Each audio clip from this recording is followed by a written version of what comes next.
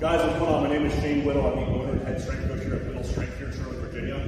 We are an all-prime outfitted facility here. I'm going to show you some of the nuances that we like to kind of implement here on our Prime Pro. Our coach, Tom here, I'm just going to have him run through some range of motion that we typically get after. We're very posture focused, posterior chain focused here at this facility. So implementing some sort of row variation, hold-out variation, again, lower extremities with hamstrings and glutes and stuff like that. But for this specific piece, I love it from Prime because I can again, bias different ranges of motion and really get him to get after it. And then with another way to clients, again, maybe have different structural balance issues when you work through injuries and stuff like that. So from a setup perspective, making sure to get the chest pad is appropriate, the seat's appropriate. He's going to reach his arms out just straight and grab the handles. I am able to spot him a little bit, so I'm going to have you sit back with the chest a little bit. Yep, and just drive those elbows straight back. I like to have clients pretty much in line with the body. Again, that chin is kind of oriented down very slightly.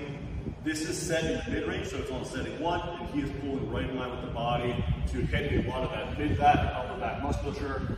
And again, driving just about here in line with the body. This is what we like to do for this application. Again, there's a lot of different nuances to what we do, and loading patterns here. So all of that mid-range, this is that first set. We might take it to more of a short position. We might go to more of a length position, depending on the stimulus, the goal, and stuff like that. But this piece specifically allows us to train certain ranges of motion and also push clients a little harder, typically, than we could on a dumbbell row, a cable row, things like that. So it's a fantastic piece. I highly recommend. I would have 6 of them here if I had the space, and we love it from Brian.